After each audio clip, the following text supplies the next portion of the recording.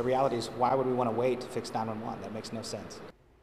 Jackson County legislators approving funding aimed at cutting down on 911 wait times, but not without a whole lot of drama in the process.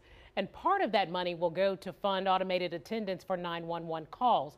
Good evening to you. I'm Christelle Bell. And I'm John Holt. Kansas City's police chief says the funding is needed because of what she calls critical shortages of 911 dispatchers.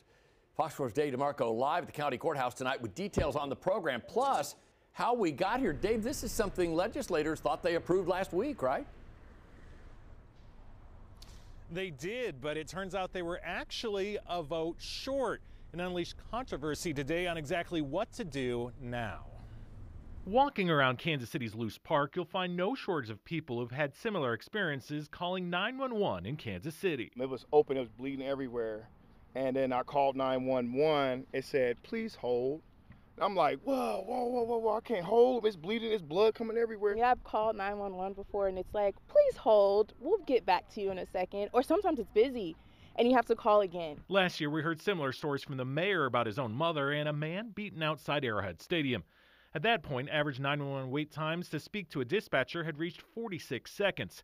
In a letter, KCPD's police chief says because of critically low staffing levels, the department was requesting approximately $67,000 for auto attendant software, allowing callers to choose between police or ambulance and fire.